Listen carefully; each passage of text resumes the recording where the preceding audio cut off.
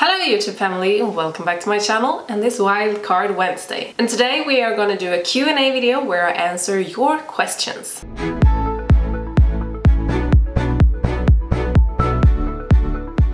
So today we're going to do the Q&A video that I promised you a few videos ago, and I have been collecting some questions. So the first question is from Drumming Family. I'm so excited to see your new collaboration. Thank you so much, and you're going to see more about that in the future. My question for you is, what is your basic workout regimen and what about your diet? So this is coming and going a lot for me, like how I'm working out and how my diet is. It's coming and going a lot because I always set up new goals and things.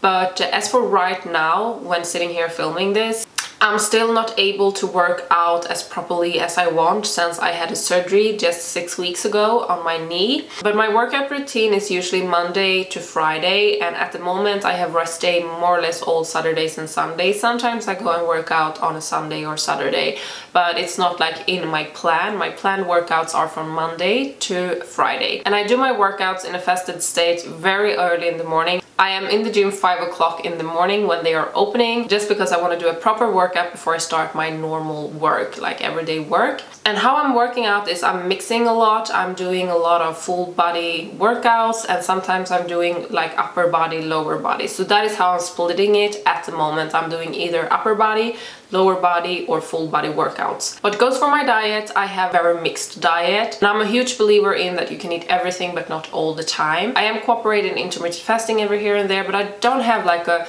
strict specific diet. If we say my normal diet as for right now is that I'm trying to not eat sugar, and I'm trying to eat kind of clean food Monday through Friday, and then I can have some snacks on the weekends. And Monday through Friday I do not eat any dairy, and like very healthy and like normal food. And what goes for my diet most of the time, I'm not so much into half fabricat or like pre-made food. I'm more or less always doing my food from scratch. Thank you so much for that question. I hope I answered it properly. So next we have from Ms. Tonda. Who are your fitness inspirations? What are your top 10 favorite leggings?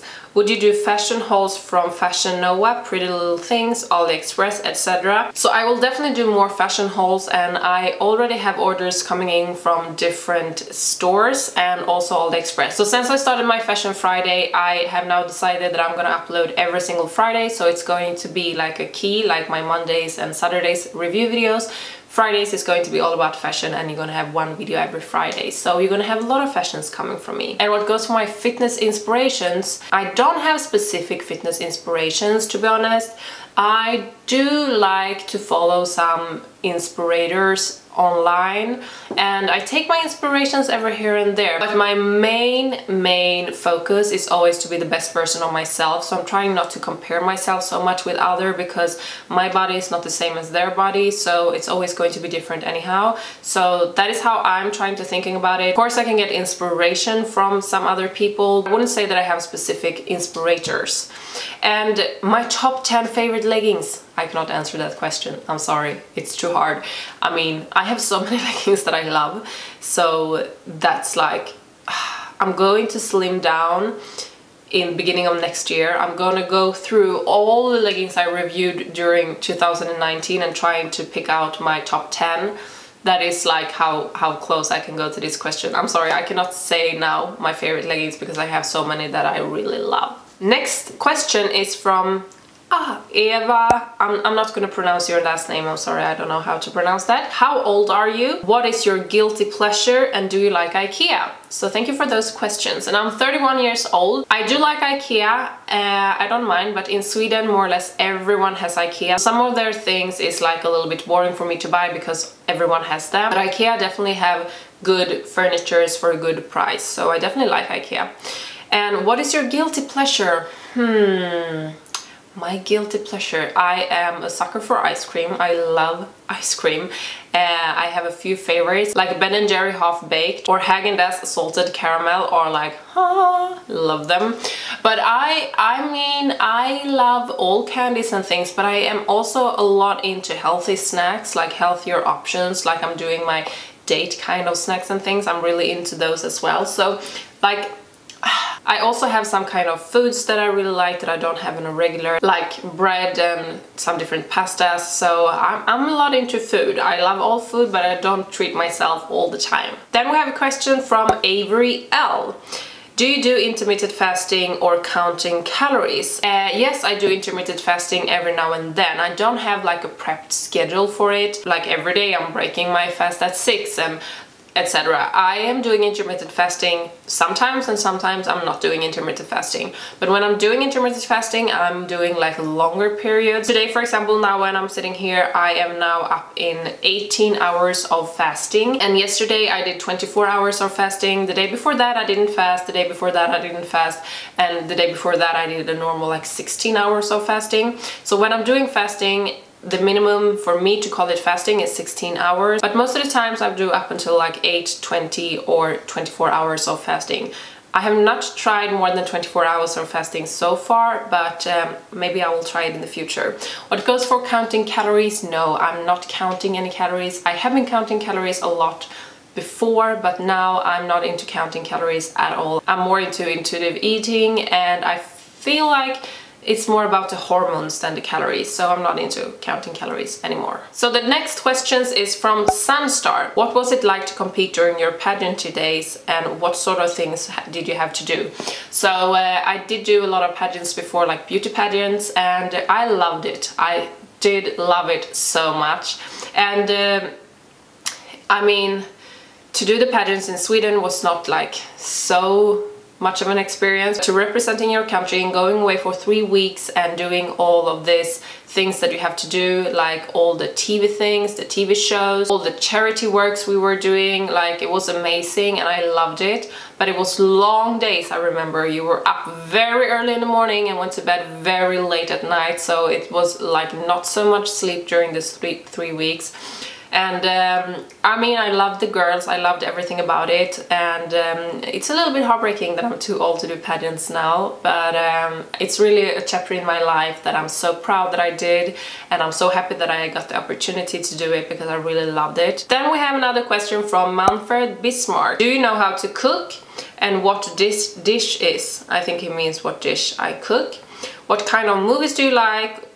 Why Christmas is one day earlier in Sweden? So yes, I do cook, and I do cook a lot. I do cook every day, and I do like to make my own food. So I like all the different dishes you can imagine, and I love to be in the kitchen. I find it to be very like calming, and I like to do my own food so I know what I put in my system. And what movies do I like? I like to watch everything, but I'm not so much into horror movies. And why Christmas is one day early in Sweden? I don't know, maybe Christmas is one day late in the US. Have you ever thought of that? So then we have a question from Nighthookie23. Are you close to your family? Are you still doing modeling? Do you have desire to travel around the world and have a bucket, like cross off the list before you die? So if I have a bucket list. So yes, I'm very close to my family. Are you still doing modeling? No, I'm not doing so much modeling anymore, but I am doing some photo shoots every here and there, and sometimes I get called in for modeling jobs, but it's not like I can say that I'm doing modeling like I used to do.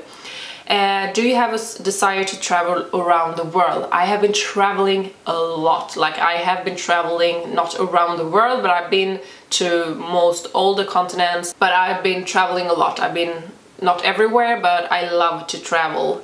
And if I have a bucket list, no, I don't have a bucket list, but a lot of things I have already crossed off my bucket list. But I have some things that I like to do before I die, but no, I don't have like a set bucket list. Maybe I should work on that. I think I should do a bucket list. And then the last questions are from Knihar. I don't know if I pronounced that right, but we have a lot of questions here, and those are the last questions that I'm going to answer in this Q&A. Otherwise this is going to be too long. So how do you stay motivated and on track? I think that you're one of the YouTubers I follow who post the most during the week and are so consistent with your uploads. I imagine it must be really hard to juggling your real life, other work, and having filming and editing and everything. Yeah. How I stay motivated, it's all about you. You are the ones who keep me motivated when it comes to my YouTube. I love doing this. I love to read your comments. I love to hear your feedback, and I love to see my channel grow. And I love to see my channel getting better and better, at least in my perspective it does. Like how I'm learning new things, learning new editing, learning new thumbnail hacks and things. So for me, that is what keeps me motivated. I love to do this, and also I love activewear, I love beauty, I love workout, I love everything that I'm talking about on my channel is generally things that I really love. So that is what keeps me motivated. I think it's so fun to film and edit. And how I'm juggling my life. I think most of you would be a little bit terrified if you saw my day, because I wake up like 4:15 in the morning. If I have a sleep in, I wake up like 4:30, 5 o'clock I had a real sleep in. So I mean, my day starts at 4:15, and then I go up, I have a little cuddle with my dog, I get ready with my activewear and everything, and I go to the gym, and then I do my workout session. After that I shower, I go a little bit in the sauna, and then I start my work at 7 o'clock in the morning. Sometimes I even start like 6:30, depends on which clients I have. So then I work during the day at my normal work, and when that work is ending, I go straight home and I start to edit movies. So I editing my movies that I have pre-film during the weekends, because nowadays I do not have time to film during my normal days. So I am sitting with my computer, editing, answering emails, and I'm also like trying to find new things to review, and that takes a lot of effort and a lot of energy to actually go through everything that you have been requested and try to find new things to review. And planning, it takes a lot of planning to upload as many videos as I do, but I'm planning and doing everything with my YouTube, and I'm sitting with that for a few hours, and then I'm cooking, and sometimes I also go and do my groceries. So then I'm cooking and eating and preparing if I'm gonna have any lunch or anything for the day after. And then in the evenings, if I have a lot more to do with my YouTube, I can sit a few more hours with my YouTube, or sometimes I can spoil myself with watching something for an hour or so, and then I go to bed. So that is how my normal Monday through Friday days are looking. My weekends is more or less every Friday evening and Saturday from the early morning until like the midday I do filming. So that is when I'm doing my filming. So that is why I need to prepare everything during the weeks and preparing all my packages and everything, and which video is going up when, so I can bulk film during the weekends. So I have content to edit and everything during my week. So that is how my schedule is working, and it's really a lot, but as long as I think it's so fun, I think it's no problem for me to keep it up, because I love to keep myself busy. And thank you so much for appreciating that I'm putting up so much content. For me, I want it to be like my goal in the future is that I can upload every single day, and it can be like a TV show, my own TV show, like, you know, like 6 o'clock Swedish time, at least 6 o'clock. Like 6 o'clock you have a new video from Denice coming every day, and it's different topics every day. That is my goal in the long term. So that is what keeps me motivated. Next question is, how much has your channel grown since you first started YouTube, and which videos of yours do you think started your popularity? So of course it's been growing from 0 up until now we are a little bit over 20,000. So thank you everyone for joining my channel. I have 2 videos where I've noticed like a turn in my following. The first one was my Gymshark Flex review, where I reviewed the Gymshark Flex leggings, and there I saw like it started to bump up with the followers after that. That was also my very first review on my channel, so also when I saw like, maybe I should do more reviews, because I really love activewear. I buy a lot of activewear, and why don't I share it with you? The second turn point where I started to see a little more growth were when I uploaded my Energy Seamless AliExpress dupe video. So those are the 2 videos where I've noticed it, like I got a lot of bumps of following after that. What are your thoughts on people who view your channel and only commenting on your physical attractiveness and don't seem to be very interested in the content? I mean, those people are always going to be there, and I think those people are on all the channels, more or less. It's always going to be people that are not interested in your content, people that are going to hate, or people that are going to comment in nasty comments. I'm not bothered so much, to be honest, because I think those people are always going to be there. But I'm very thankful for having so many people that are actually very interested in what I'm posting. So thank you everyone that are very interested in my content. Tell us about Troy. So what can I tell you about Troy? Troy is my baby, my little baby puppy. He's not a puppy anymore. He's turning 7. Oh my god, he's turning 7 November 27th, and he's my baby. Like, I've had him since he was a puppy. He's actually from my mom's kennel, so she has the mother of Troy, and I've been with him since he was born. So I really love that little creature, and he is like, he has a big space in my heart.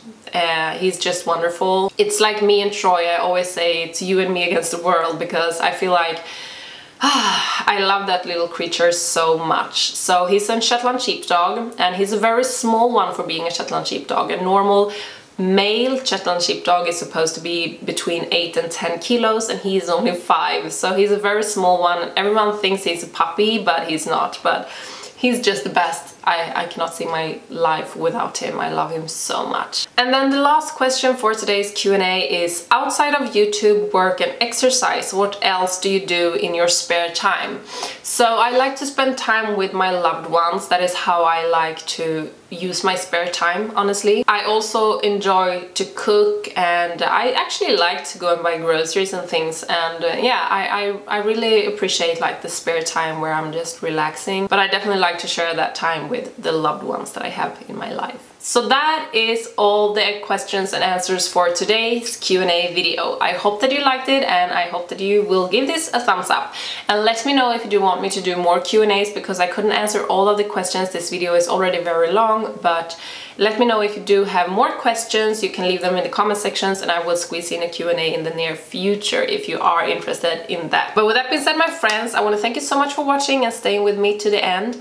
And I hope that you are willing to subscribe and be a part of my YouTube family if you are not already. As you can see, we have like a wonderful YouTube family here, and I consider all of you my YouTube friends, and I'm very thankful for the opportunity to being able to share this with you and to share this experience with all of you. So thank you so much for making it possible for me. So thank you so much for watching, and I hope I will see you in my next video. But for this time, I say bye!